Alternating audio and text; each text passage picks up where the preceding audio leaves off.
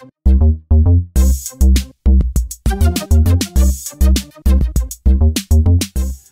hi YouTube, Mr. UserBoss here, and I've been lucky enough to get my hands on the brand new Oneplus One, and it's amazing. So in this video I'm just going to be doing some gaming tests to show you how it performs in real life scenarios. So the first game we're going to take a look at is Smash Hit.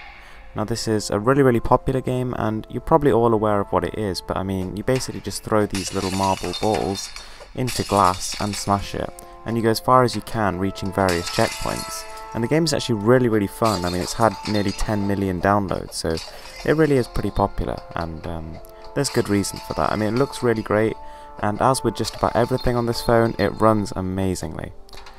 The sound design is also pretty decent, and you know, there's a nice sort of ambience about the game, which you get with very few titles nowadays. Now the second game is Warcom. I mean, this is like an indie game. It's made by a very small developer, and you can kind of tell, I mean, this is no big budget modern combat game. But at the same time, it's actually pretty decent, and thanks to the Oneplus One's amazing 1080p display, it actually looks really good. So, I mean, the display is something that I actually want to talk about, and it's kind of halfway in between the Nexus 5's washed out faded colours and the Galaxy S5's very vibrant, almost overdone saturation. And that results in a screen that is basically pixel perfect. I mean, I literally love the display, I really like the size, and even though it's got a lower pixel density than most 2014 flagships, it's still more than sharp enough and you can't tell the difference. I mean, I think to a certain extent Apple were right when they said you can't really tell anything above 326, maybe give or take a few, because I mean, you know, those 1080p phones do look a bit better.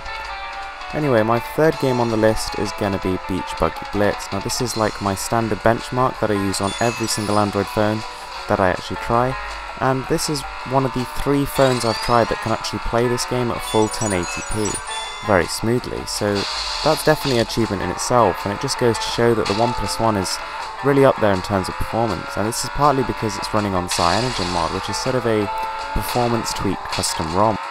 And I mean, you can really tell that it's been optimised pretty well, and we should get future updates as well, but the general usage of the phone and the gaming is all fantastic.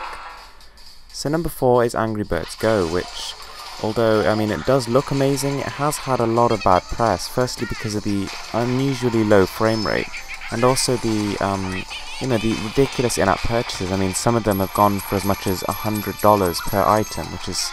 it's really mad, and I can guarantee that people have bought them at that price, and I really disapprove of it, but that's how they made their money. Anyway, the game on the Oneplus One actually runs pretty good, but not amazing. I mean, this is probably more the game's fault than the Oneplus One itself, but it does stutter a bit. I mean, it's generally a smooth 30, with drops to about 20 frames per second, but you have to consider that there are large draw distances, quite complex models, and some really technical lighting, so I suppose there's a reason for the low frame rate. The game's soundtrack is kind of nice and cheery, and yeah, it does the job. It's not amazing though. So the last game on my list is Sonic Rush. Now I really do actually like the game premise of this game, and it does feel a lot like a Sonic game. However, you know, it shoves video ads after every single go in your face, and you know, I don't really like the fact that it's also full of in-app purchases. However, on this device it runs flawlessly, there's yet to be a single frame rate drop, and it looks gorgeous. If you're considering the Oneplus One for a gaming phone, then there's another 2 things that will make it very worth it. The first one is it's got physical keys, i.e. not capacitive buttons on the screen, which means you get even more screen real estate, and full screen immersive mode on every single game, not just the ones that specifically support it. Also, the speakers are really loud and pretty clear. Anyway guys, thanks for watching, please give the video a thumbs up and subscribe for more.